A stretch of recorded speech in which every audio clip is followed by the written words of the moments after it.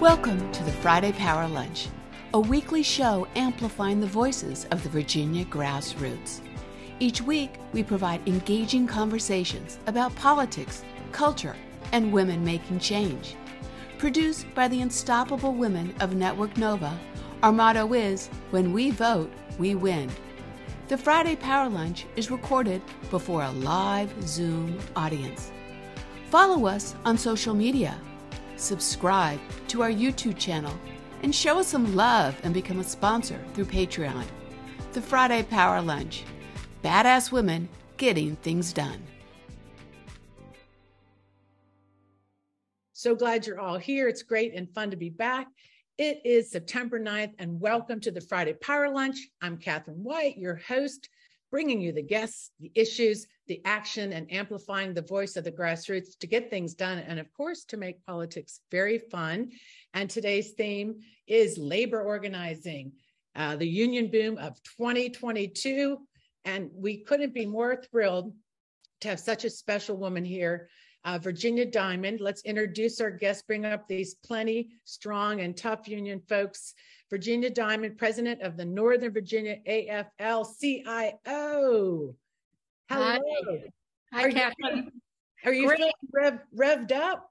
Revved up. Thanks for having us. Great topic. Thank you. I know. So where are you at your home today? I see your Starbucks logo in the back, and there's a lot to talk about that. Yes. Absolutely. Absolutely. Okay, great. Well, I hope you got your dancing shoes on. We are going to have a lot of fun today. So thank you, Jenny, for being here. And then excited to bring up our next guest, RAUL CASTRO, Senior Council Representative of the Eastern Atlantic States Regional Council of Carpenters. Lots of words there. Hello, how are you doing today? Thank you for the invitation. Yeah, thank you. So how long have you been a carpenter? So, my name is RAUL CASTRO. I'm with the Eastern Atlantic States. Yeah, it's okay. We're just chitty-chatting. So how long have you been a carpenter? I'm just curious before we get to the interview later. I got you. So I've been a member of the Carpenters Union for 22 years. Awesome. And okay, super. Well, we're excited to meet you. We're glad to have you in the room.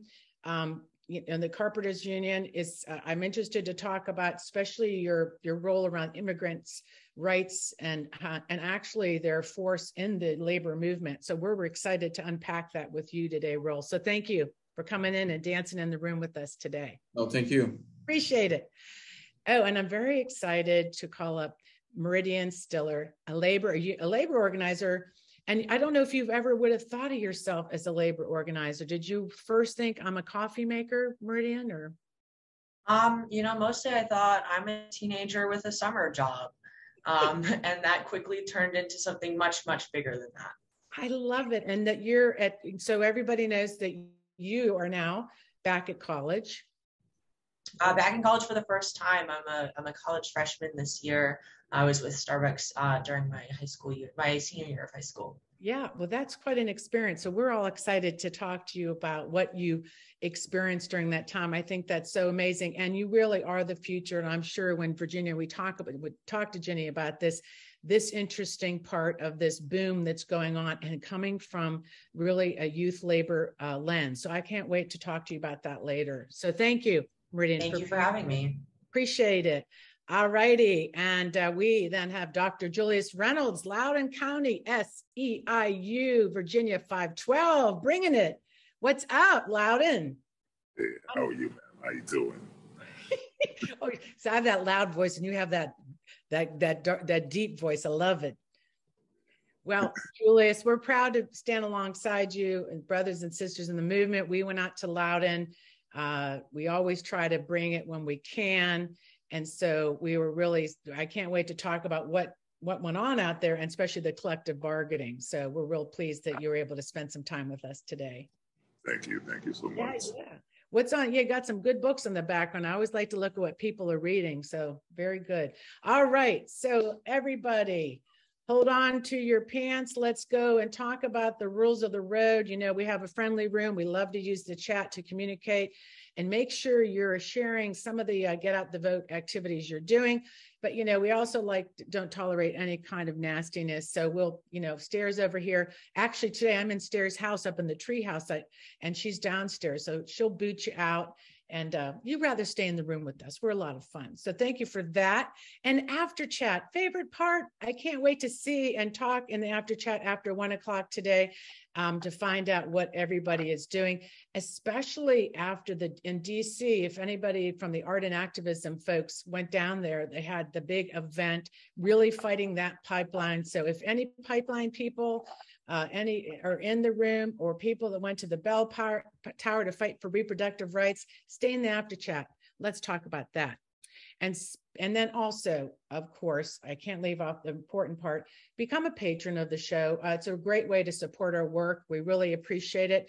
All your support really helps us keep the lights on, and it's really super to keep us going. So thank you for all the patrons in the room. I love seeing them. I can see your screens, the purple. So you do get a special background. So that's awesome. And lastly, you know, what we do is the Friday Power Lunch is a great way for us to connect everybody in the state, but also we do the Women's Summit. For people in the room that doesn't know what that is, it's our annual event. We pull together and we build the coalitions across Virginia to get together. We went to Nova, we had a great summit there, and we went to rural Virginia. And I'd like to share, this was August 12th and 13th. I would love to share what we did in rural Virginia. And union organizing is really strong out there, and the Democrats are smart to rally around that. So let me just show you what we've been doing.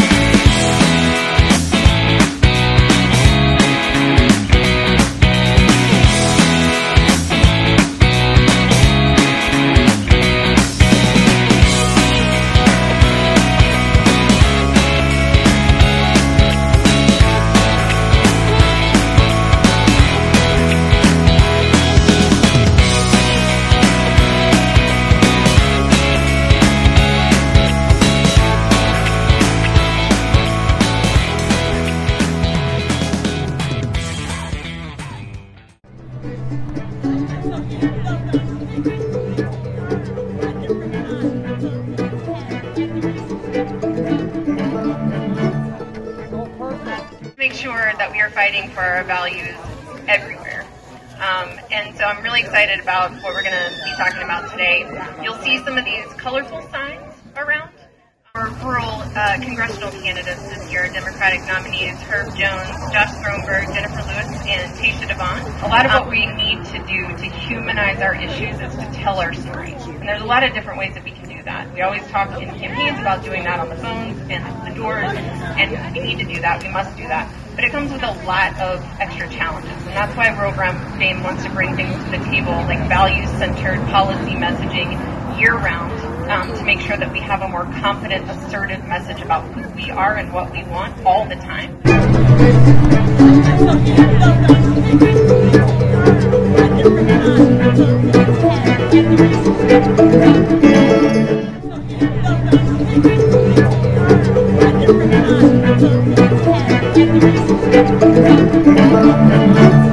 Oh, perfect.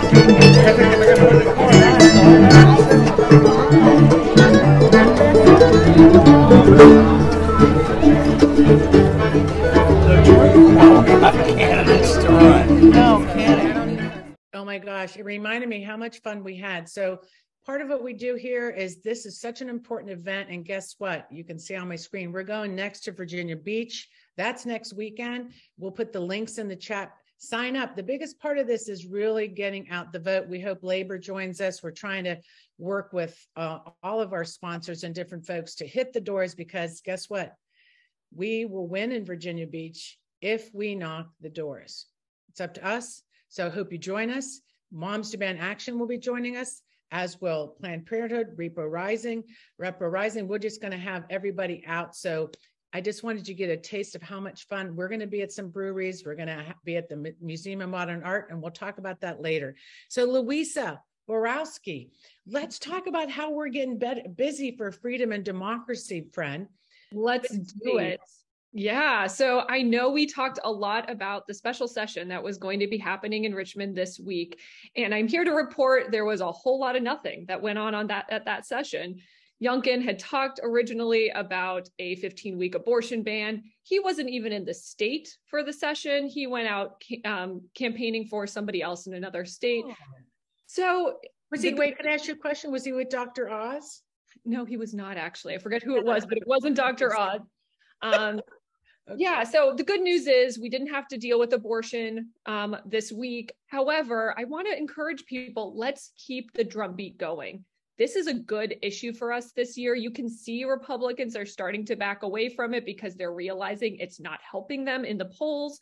We want to make sure that we are reminding people that the women's reproductive freedom is on the ballot this year. So we'll make sure that we have ongoing social media images that you guys can post out there, but really an important issue, not only for Virginia, but for across the country. But of course, as we all know, it is getting out the vote season. Since we vote early and can vote early, it is almost that time. So I want to encourage you to get involved in some way. One option is order a sign about voting early, put it in your yard, help people get the information so that they don't wait until the last minute to cast their ballot. Stair has ordered some yard signs, and you can get them directly from her, and we'll put that link in the chat. So that's an easy way to start getting involved. Another is joining a grassroots canvas for democracy. As Catherine brought up, there'll be a fantastic one in Virginia Beach. We're also going to have one for Abigail Spanberger in October. So please think about, can you set aside 1 or 2 weekends, or 3 weekends really, before the election to get out the vote? Knock on those doors. This is the easy time. This is when you're just helping people figure out what's their voting plan. How are they going to make sure that their voice is heard in the election this fall? And then the other thing we want to be pushing is early voting. We want people to get their votes in so they don't wait until the last minute. We're going to have social media graphics for you to post starting the week of September 19th. You will get them in the Tuesday tidbits from Stair, or if you're on my email list, you'll get it from me as well. Please, please help us send out those posts or retweet posts that are already out there. We just want to make sure, again, that everybody has a plan and has all the information they need. And then finally, this is the fun one. We have a group out in Loudoun County who is doing Bring Your Girlfriends to Vote Day as the first day of early voting. So I want to encourage other people to do this as well. I did it last year with my girlfriends. We all went and voted, and then we went and got a glass of wine. It was a fantastic outing. So please consider, how are you bringing friends with you to the polls, and how do you make it something fun? And if you are making it something fun, put it on social media so people get a chance to see it and get inspired to do so as well. And then, of course, Catherine, last thing, we have a coalition meeting for the Virginia Grassroots Coalition on Sunday. If you are interested in attending, I will put the link in the chat. We are going to be welcoming new members at the meeting. We're going to be discussing, obviously, the 22 elections. We'll have updates from some of our issue working groups. And then for those who live in Arlington, there's an issue called the missing middle legislation that is quite controversial, and that's going to be our last discussion. So if that's something you have been wondering about, you want more information on, Matt DeFerrante will be joining us to have that conversation. So lots coming up, and I'll put some links in the chat. I'm very excited about that. Bring your girlfriends to the polls. I think those kind of things really get people excited, especially when you could put it on social media. So I think we should work. It's a great campaign, get some hashtags going. And I know maybe at the end, if we have time, I'll get Robin ready. or stare. I was thinking maybe we show some of that vote early stuff that we do have. I think it's awesome what Dennis made, and I encourage people in this coalition, in this room, to join us for all the vote early initiatives we're doing. We really missed that opportunity last year, and it'd be silly to make the same mistake again. So we're not going to. You're not going to get beaten in the early vote by the Republicans this year. So Catherine, I'll go ahead and put it up right now. Yeah, show it. Let's show it. And then I want to show everybody, because I'm real proud of what Dennis, there's the sign. You can order as many, and guess what? You can use it again the next year. It links to the I Will Vote. I'm pretty sure it links to that. I know it does. So it's really great. You put them there, people could use their phones, and it is awesome. And we also have great postcards up and signs up that we'll be doing for like the freedom and democracy are on the ballot. And those are very exciting too.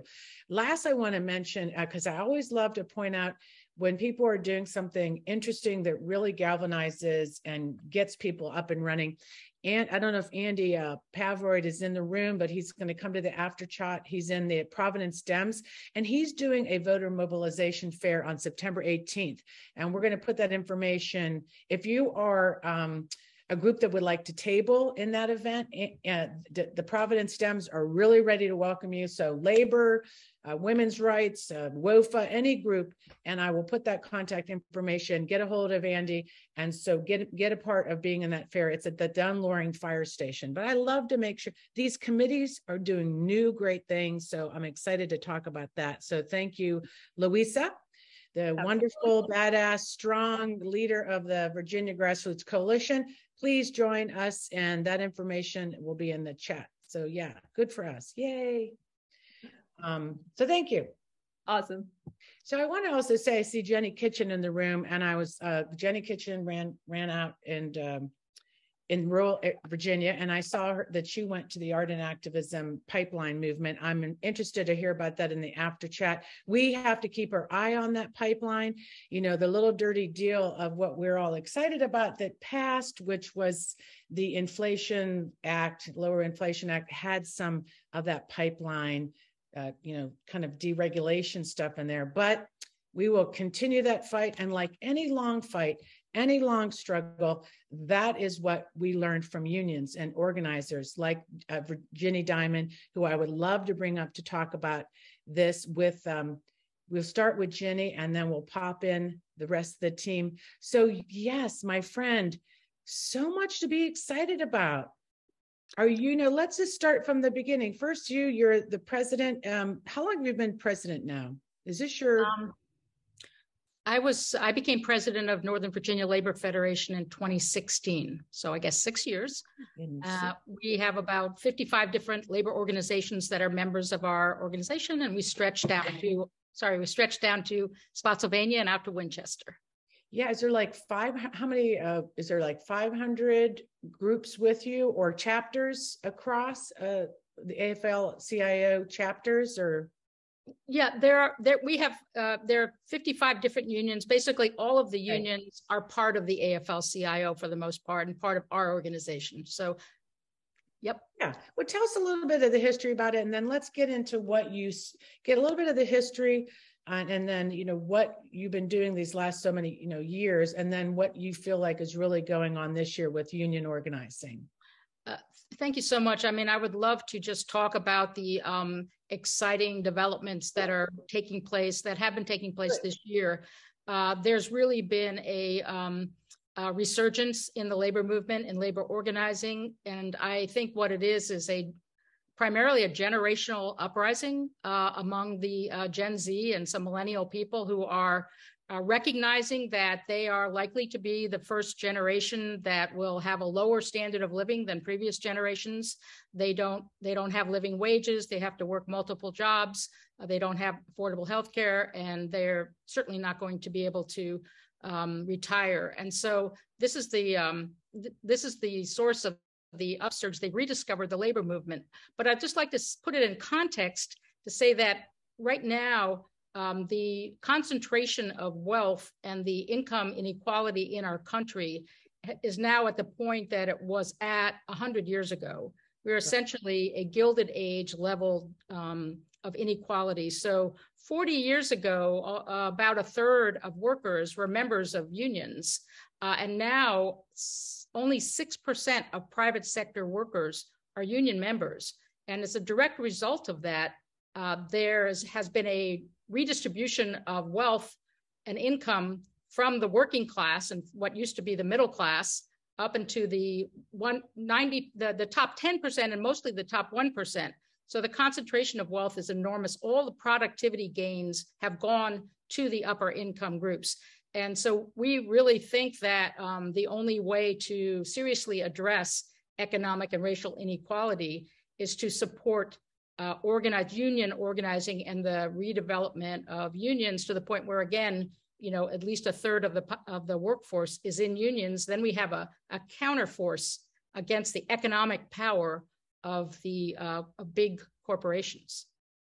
Well, why don't we talk about the big corporations? I noted that the discussion, two kind of discussions going on where you have corporations, heads of CEOs saying, we really don't need this kind of union organizing. We don't need, we don't need workers doing this. I mean, they have one story that unions are kind of dead and gone, no longer relevant.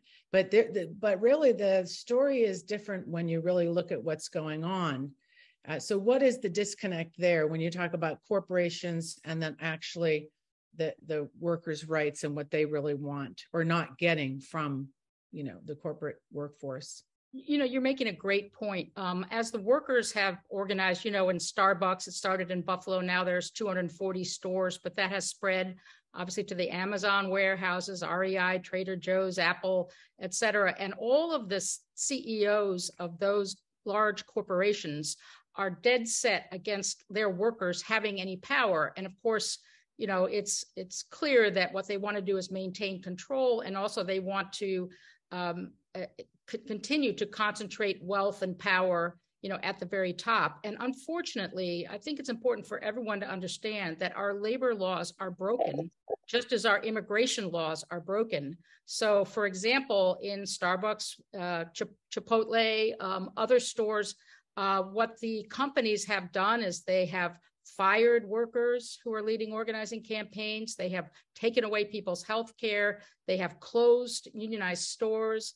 They are threatening people, and they are getting away with that because there really aren't penalties and there's no real enforcement to prevent that. And so what we really need is everybody on this call and in this network to understand that if we're going to really address economic inequality and support this younger generation and their efforts to achieve economic security, we have to be out there taking the side of the workers against the big corporations. And no matter how much those big corporations virtue signal or say, hey, we're good Democrats, or we support, Black Lives Matter, or racial justice and LGBT, they say those things, but meanwhile, they literally target those workers in their workforces when they try to unionize. It's happening everywhere.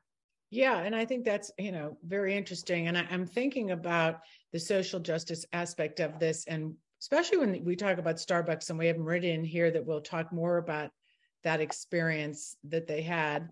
But that this kind of organic, in a way, like here you have people that work at Starbucks, very social justice minded, and this movement starts out of there. And then, like you said, the Howard Schultzes of the world are really like annoyed, right? And all their practices to shut this down. Very interesting.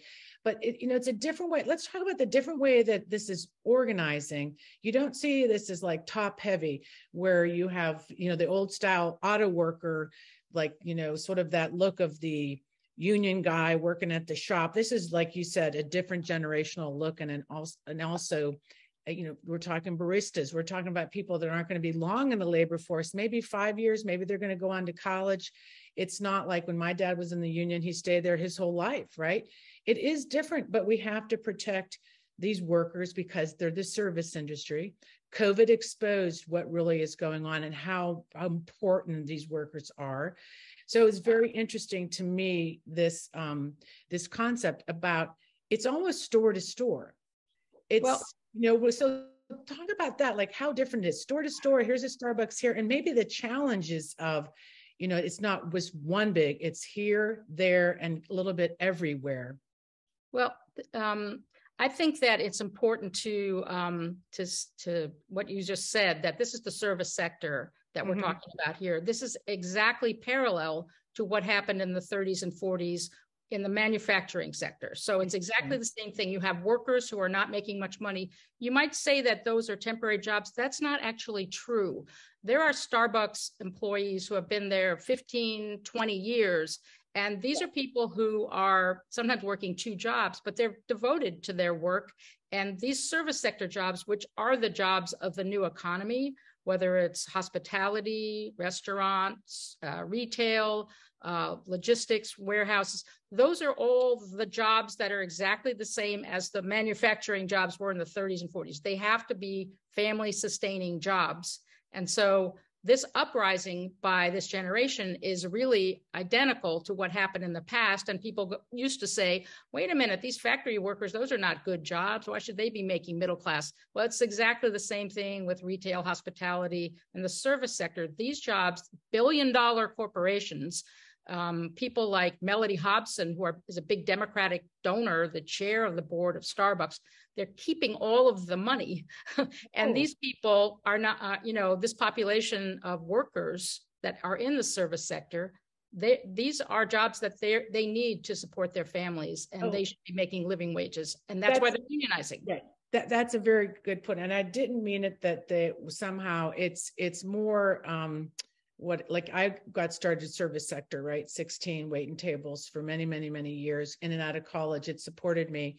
And I think, I think what it is it's almost the most unprotected job I was ever in. Didn't have health insurance, right? Got sick, went to the hospital, had no health insurance. I was making $1.89 an hour.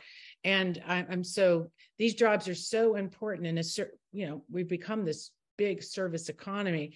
But some people will move on. It doesn't mean those can't be quality. They shouldn't have benefits, like you said. And this is how, so it's a really good point that you made. And it's because I know back in the day, you could sustain your whole family being a, butcher, working in a grocery store, being at the deli counter. These were unionized jobs. And, these are ways that you can send your kids to college. So I appreciate that comment. So I want to make sure we get in some of your team up here. I'd love to call up and RAUL CASTRO to join this part of the conversation. And then maybe we bring up Meridian also, and we can bring up the whole team if we want, and we may be able to play off each other around some input on this. But RAUL, adding to this conversation about the Carpenters and bringing that voice of the immigrant voice and some of the issues going on around there from discrimination or labor abuse. Tell us about what you do and what's on your mind about that part of the union organizing. So, our mission is pretty simple, right? We work to improve working conditions of folks out there and being able to bring them into the middle class by negotiating agreements with contractors that offer pensions, family health care, annuities, and I think the most important of all, free training. The issues that we have run into are, there's a large number of immigrant workers in our industry like myself, and they've been exploited every day by they're working with contractors that don't pay them good wages. They pay them cash money to avoid paying payroll taxes. They don't pay them overtime. And in many extreme cases, they don't pay them at all. So, that makes it harder for unions to negotiate better agreements with the contractor associations that we work with. And it also makes it harder for responsible employers to provide more benefits and wages to their workers when they, when you look at the whole issue and you look at how the process works, a subcontractor that does construction submits a bid to an end user to build a building or whatever, he needs to be competitive.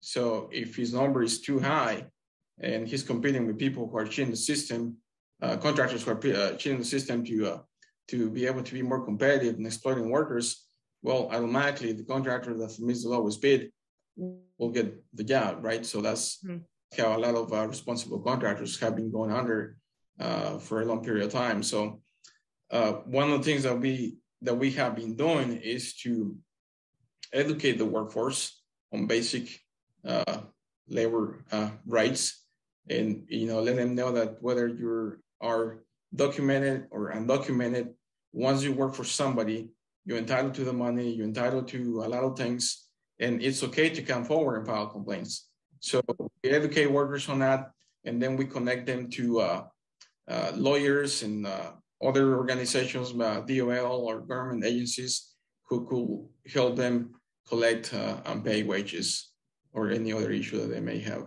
may have had. Yeah, and Ginny, in your perspective in Virginia and the right to work state, in this kind of labor, what Raul is talking about and organizing, what are the protections for somebody, or you both can chime in on that, for somebody that is undocumented or documented, but there is some abuses going on in a right to work state, is, in your opinion? Well, regardless of status, workers have the same employment rights. And the Carpenters Union is a predominantly immigrant workforce. And what they do is they give these people free training so that and they're paid while they're being trained, and they end up, with really good careers. But what we need from elected officials, and Raul can get into this better than me, is we need them to establish labor standards and prevailing wages so that this vulnerable workforce is protected proactively and not just having to file lawsuits. Yeah, Raul. So yeah, going back to a little bit of that, you look at the DMV area, which our office covers. You look at DC, they have like the best wage theft legislation in the nation, which is a really good tool to help workers once they got in a situation where they didn't get paid. If you go to Maryland, it's a little, it's not as good as DC, but then you move into Virginia and it's horrible, right? So things like that can prevent and help workers in the long run. But as Virginia was saying, preventing wage theft and the underground economy are key to success and to the whole situation that we're talking about here. Once you work on the job site where you didn't get paid, it could take years for you to get the money. But if we could get the state to adopt pro-labor agreements, that could definitely help workers in the long run. If we could pressure end users like Amazon and all the large companies that work around here, which many depend from the government to make business, because there are so many government contracts out there, to force them to adopt responsible contractor language or labor standards, whatever you want to call it, to make sure that they have procedures in place, or like vetting contractors, make sure that the contractors they give the work to are contractors that haven't been sued for wage theft or any major violations in the past. That's one way of fixing some of these issues. But as always, in Virginia, it seems like everything is a struggle. So. Well, you brought up the legislature. Is there anything we should be looking for, Raul, in policy this year, or when you work with the elected, that you are, hyper focused on? I know we didn't get to overturn the right to work state. We've been working on that. But anything that's on your guys' mind moving forward that could be helpful? I think for starters, we need to make the wage theft legislation in Virginia stronger than what we in DC you're able, well, even in Virginia, you're able to hold general contractor liable for unpaid wages from subcontractors. But it's harder to do in Virginia than it is in other areas. And this is just basics. I guess there's something people do. I think I'll defer that to Virginia since she's a lawyer on this. Well, also the local government is absolutely plays a critical role, and they really help. They can adopt prevailing wages, which they have in our area, except for Alexandria so far. And they can do project labor agreements, community benefit agreements that ensure that local residents have access to good jobs, good union jobs. No, that's great. It's true. And from a customer consumer perspective, like I have just a question. When you hire somebody to work in your house and they're just doing a job for you, they're a contractor, how do you roll a check to make sure that the laborers in their house are treated fairly, that there are, that's how do, because I'm just thinking about that now. When we do go hire a painter or something, what's our responsibility on the consumer side? Well, I think, I wouldn't be too worried about like a homeowner hiring somebody to do a little bit of work on the house. I think there is a much bigger issue. I mean, if you look at a residential neighborhood and you go there and you talk to people and you ask them about their working conditions, I mean, they're going to be pretty bad. So it needs to start, right? You look at housing and you look at the price of housing. One thing I always tell people, labor had nothing to do with the price of your house, because at times people don't even get paid for the work that they did. So, but how do you make sure that people are getting treated right? I guess, by making sure that the contractor that you hire, pays the workers with checks with deductions, that he's paying for overtime. Doing all that. Are you offering benefits? Do you have pensions? Do you have free training? All the things that could help people to move up into the middle class. I think that would be fair questions for anybody who's doing any type of work. Yeah, I know what going back to COVID, how difficult it was, especially I live in Annandale and you're in Alexandria, you went to Alexandria High School, is that, there is such a strong immigrant population here. It's, a lot of people looking for work, and there's a lot of area, like you said, of worker abuse. And this is so important, the stuff you do when people do want to move up and get a good paying job. It's great that we have those protections. So thank you. So I'd like to pop over to Meridian to I know you guys are all excited. I could feel like Ginny is just beaming, very excited. Meridian, I know people may have popped in later, but you're joining us. You are just a young organizer.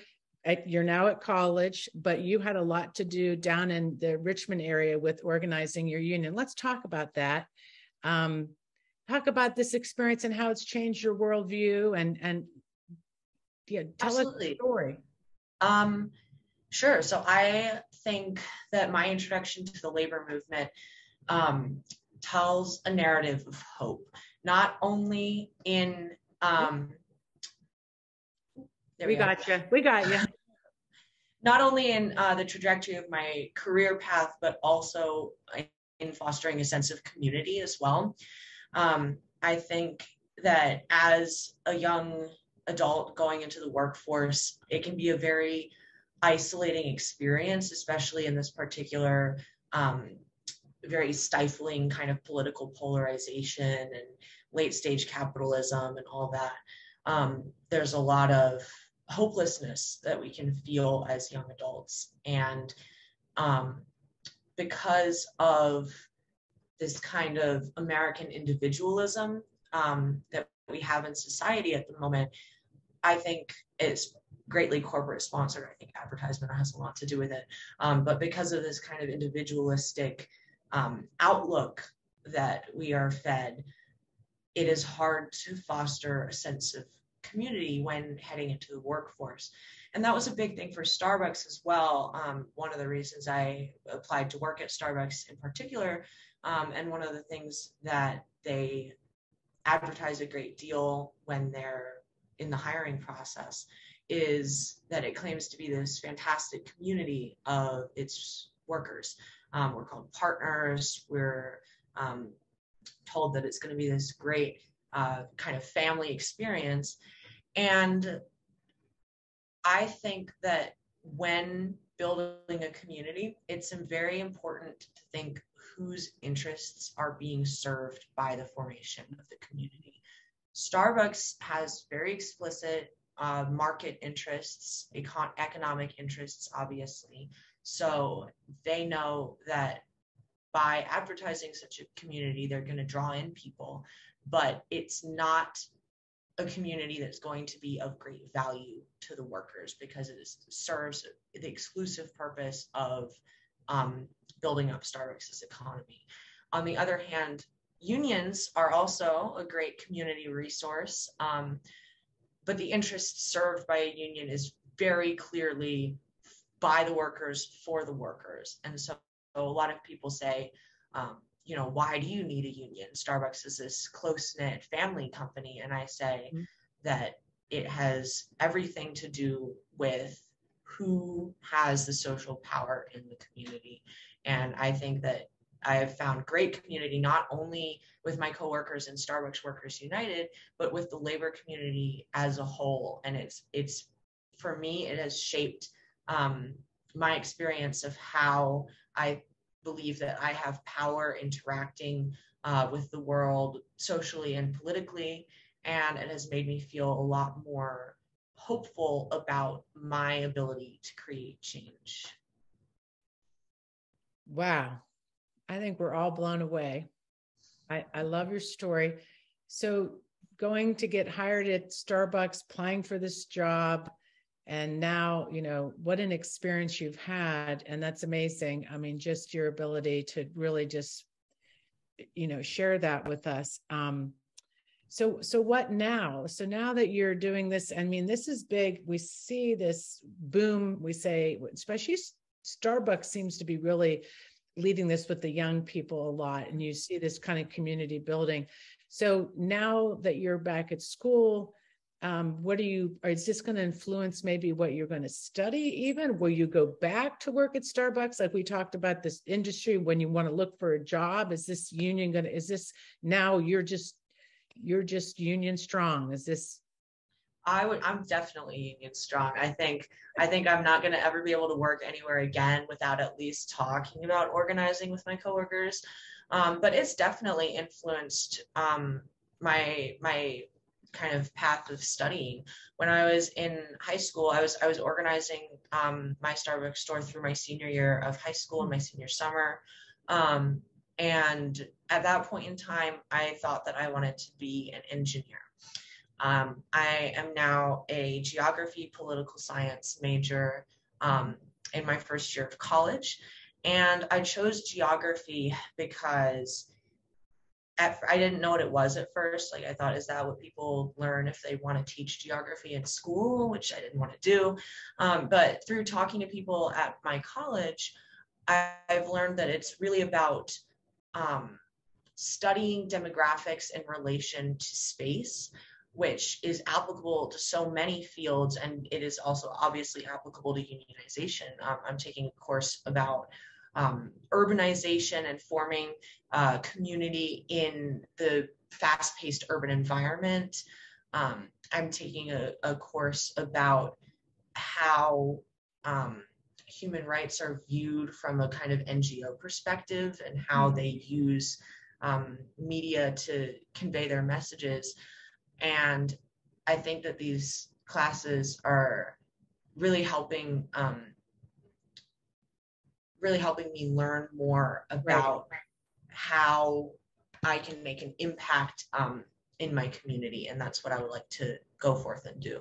Well, it's great. And I think it's so true. And I have a feeling that young people, the message is that they're here to really make this change. And we know that unions are popular. It really is that people support unions, but young people are really leading this fight. So we're so happy to hear from you, Meridian. And I want to make sure that you stick around. We're going to take, as we say, a little break and talk about, because we're going to bring Julius up in a second, but I wanted to make sure that we do a little station break for the Women's Summit, and then we will come back to the conversation with Dr. Julius Reynolds from Loudoun. So let's make sure that we don't miss the opportunity to tell and share with everybody in the room, since we're only a week away with the Women's Summit. Plenty strong, we're going strong, and we want to bring up some of those details, Robin. We'll go over it. I'm very excited to make sure that everybody knows we're going to go to Virginia Beach. So we're packing our towels, bathing suits, ready to go. We have a 3-day weekend, and we hope you'll join us. There's still time to get a ticket. We want to fill the room because we really want to make sure that we hit the doors for Lane Luria. Folks, we can win if we hit the doors. We really got to work together. So Friday night, we're going to bring the fun. We're going to the Shack on 8th in Virginia Beach. We're going to have people, the delegate Nadarius Clark. We will have different, Senator McClellan is going to be joining us around the fire pit. That Friday night social is going to be a lot of fun at 6 p.m. We'll have elected activists, advocates. Jamie Locke from Planned Parenthood, I'm pretty sure, is going to be joining us at the fire pit. So we will have a lot of fun.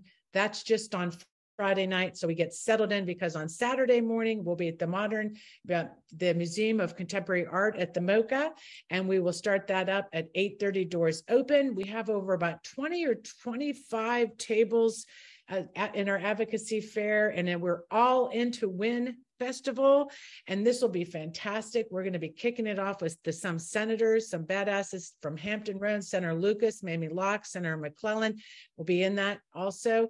We'll have Lane Luria there. We're also going to have some of the delegates, like Delegate Helmers, coming down to speak, and we're going to also be talking about the issues.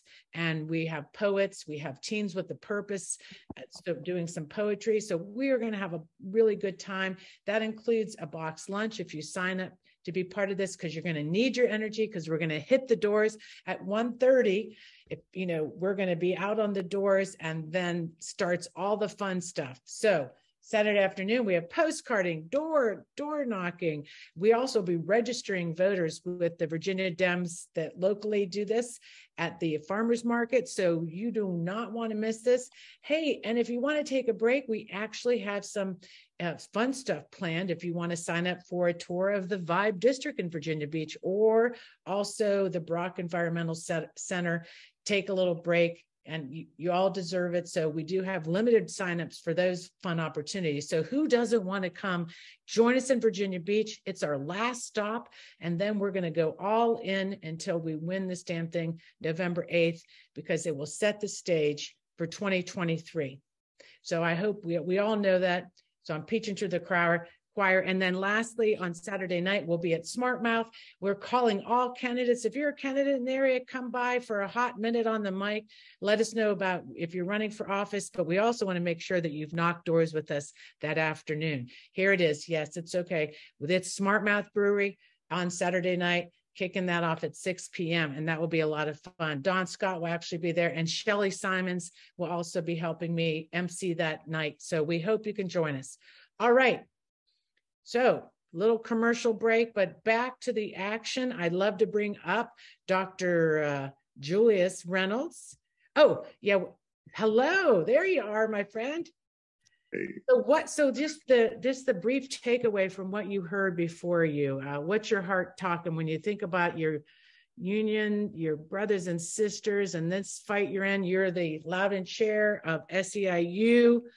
Just want to make sure for people in the room, but what's your heart talking about right now? Well, my heart is flip-flopping over here in Meridian, knowing that our future is in good hands. And it makes me think that I wasted a lot of my youth on mindless activities. See what this younger brother is doing. I'm just amazed, and I'm so happy that we know that we have leadership coming up behind us. I'm going to need somebody to pay my Social Security. So. That's one way to look at it, right? No, and putting it in perspective too. I mean, you and your sense of labor organizing, like you said, you just made me think about the shoulders we stand on. And we talked about, you had a lot to do, was reading with the Black union members. A lot of, times people forget the history of labor, organizing. Talk a little bit about that piece of it, and then we'll get into the collective bargaining. But I love to just really uplift unions. I feel like they're just such an important part of our story in America. That so from a Black perspective, we know that historically there was a time when, back in the 30s and 40s, a lot of people don't know this, that the poor economic whites and Blacks were attempting to come together to form a union, and the powers that be, white supremacy at that time, felt it best that they be divided. And so they use what I call white wages. And then white wages simply says that, just being white is good enough and you're better than Black people. So they use that to conquer and divide any uprisings of the unions at that time. And that played itself out historically over the years, just to keep the two groups separated. They had more in common than they had difference. And so, poor is poor. Black or that tactic is, definitely been used from the very beginning in our laws, and definitely in the union. So now, what is your perspective on how you're organizing now around these issues? Do you find that now it's just the more, integrated, we're talking the power of working together is really there now? More, yes, very much. Our motto is unions for all. And so that means that regardless of your race, creed, or whatever, everybody deserves to be part of a union, particularly in respective workplaces, and everybody deserves everything that comes along with the union. Right. Benefits that cuts across every type of line possible out there. And so that's really the drawing point for me, is that we're no longer divided like we used to be. It's very unifying. People that look like me and people that are different from me. Yeah, it serves a purpose of, like you said, the people at the top making these millions and billions of dollars, right, wanting us to fight for these scraps down here, and it works to their benefit to keep people separated. So let's jump over to the collective bargaining. How important it is when you're talking about what we see going on, not just in Loudoun, but you are representing Loudoun today. We saw in Fairfax County these collective bargaining wins. Talk about, why is collective bargaining, what is it, and why is it important? Well, collective bargaining allows workers to actually come to the table and talk about things that impact them in their work environment, things to improve themselves in their work environment, living wages, health, whatever has it that keeps you at the margins in your workplace. It finally allows you to come to the table and establish a dialogue with those powers that be and say, these are the things that we stand in desperate need of. And so when you don't have that, it's not a level playing field, and it impacts your quality of life, not only on the job, but you take that stuff home to your family. Mm-hmm. And so it improves us in so many facets of our lives. It's just not in the workplace. People think that it's just in the workplace, but most of what we do in the workplace, we take home to our families. Most of what we do on the job, particularly those people that work on the front line, are responsible for the quality of life in that respective case. So, I always say we're kind of like the people behind the scenes in the movie scene. You wonder why that scene is coming to life. You look at the actors, but there's people behind the scenes that are responsible for that way the county looks and the way it comes off. So true. And what you said, your words stick in my head. When workers thrive, the community thrives. So I think your point is, when people have a good paying job, when they can support their family, put food on the table, not only it brings dignity, but it brings to the community where you have parks, you have investments and all that infrastructure there, and it's vibrant. Nothing's worse in a community that doesn't have work. Right. Nothing's worse than, to me, when we talk about collective bargaining, we often talk about it in, this language that somehow escapes people. But when you just boil it down, it's really about showing a sense of humanity and compassion in the workplace. That's really all. And if that's something that you you can't get with. I worry about the people that stand in leadership that are over top of us. If that's not something they can wrap their brain around, then how can you expect to have a workforce that is happy and happy when they come to the job to do the things that they do, when you won't even have a dialogue with me on what needs to be improved? So, I said it's just about humanity, dignity, and respect in the workplace. And it's not about me getting everything I want, and it's not about them having everything they want. It's about us sitting down at the table together and trying to have close to a win-win situation in the workplace. So, well, it reminds me too, like when COVID hit and we saw the home care workers and different workers and the risk there and how important collective bargaining is in that. So where are we at with collective bargaining now? In Loudoun, we were successful. So what do we do now that we're successful? What's the work? What's it look like? Well, we're almost successful. We have an ordinance in place that gives us the right to the table.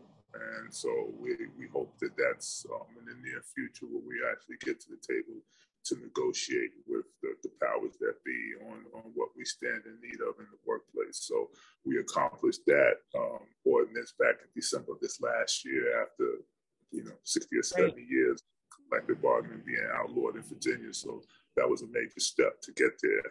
And so we crossed that Rubicon, so to speak, and now So how does that work? Yeah, how does that work? I know we're coming up on the hour here, but literally you sit down, regular meeting, and sort of just get in there. And that's what you'll be doing in Loudoun, is really being at that table? Right.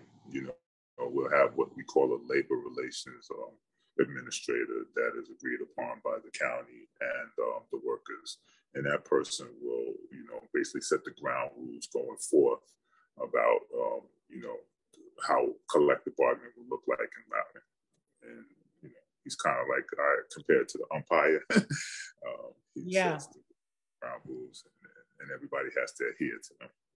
Yeah, well, that's great. I love to end on good news, Julius, and I'm glad that you brought that. I'd like to bring everybody up on the screen back, if I can, I know we're going up to the hour, almost done, but if we can bring Ginny back, could we spotlight Meridian, Raul, and just thank you and just say happy Labor Day for all you guys, for what you do and making workers, I'm from a union family.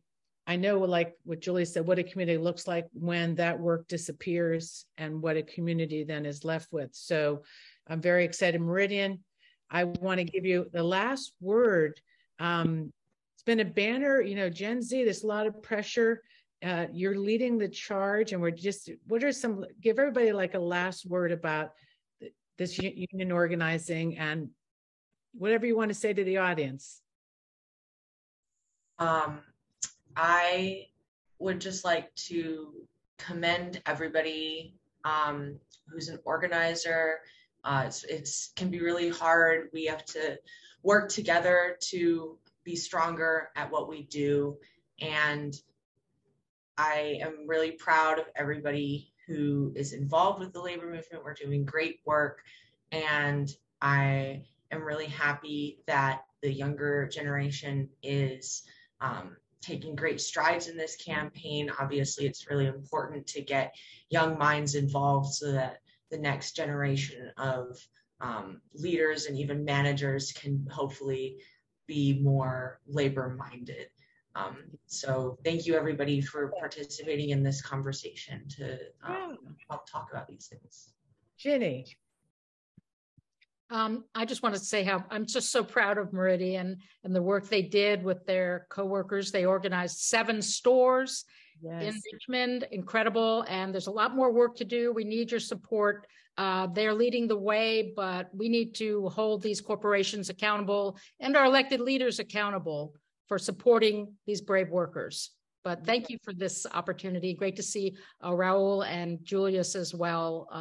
Wonderful to be part of this movement with them. Yes. Yeah, people in the chat are loving it. Raul, any last words? Sure. It's an honor for me, and I think it's the same for all the people that I know that are in the labor movement to be able to be in this position to fight for workers. We're the only thing that stands between corporations and slavery. And, my message to folks out there is, your biggest enemy is fear. And as long as you live with fear, we'll be under these conditions. You need to put fear aside and start fighting for something that is going to help out in the long run. And, even in the best nation in the world, you still have to fight for justice. Never forget that. You still have to do it. Yeah. I mean, yeah, you could see how quickly you can lose your rights like that. And you talk about, women in the workplace and or people in the workplace losing their rights. And yes, it's never ending, that struggle. Julius, last word, and then we're going to get started in our after chat. I'd just like to say our motto in SEIU is go fight, win. We feel go fight, win. Where we go, we fight, and when we fight, we usually win. So yeah, I like that. Okay, that's going to be my motto till November 8th and going forward. So thank you all for a great, wonderful, plenty strong panel today. It's been awesome, and I want to just say thank you again, and we will continue in the fight together. So awesome. So it is that time. We're getting up to 1:02. We're ending the show, but I have some stuff to remind us that thank you. If you become a patron today, just for $5-10 a month, boy, you can give us, fill our coffee cups. It really helps us do our work. We appreciate you. Follow us on social media. First of all, our social media page, our YouTube, is chock full of such good stuff that it's amazing. So much to do. So we hope you go there, go to our YouTube and like that and just watch it. It is awesome. And also if you're in the room today, you will get a recap email. So you don't have to worry about saving all the wonderful links and all that stuff. It will be coming out just so you don't have to go looking for the links later. And also stay for the after chat. And I want to big thank you to the Friday Power Lunch team, Robin Warner, show wizard, Stara Calhoun, ambassador of Buzz, Fennell Norton, show messenger. She's not here today, but she'll be back next week. Heidi Dragneff, social media diva, our Zoom crew helpers, Laura Martinez, and our newcomer chat liaison, Michelle McKinney, and also our content concierges, Julie Galdo, Olivia McCall, and Sally Reynolds. And thank you, everybody. And let's get busy. Let's go strong. And hopefully join us in Virginia Beach. How much fun is that? Come down there and let's get to the after chat. Next week, we will do a show from Virginia Beach. So be in the room at noon. And we hope to see you on the sands. All right, let's roll it, Robin.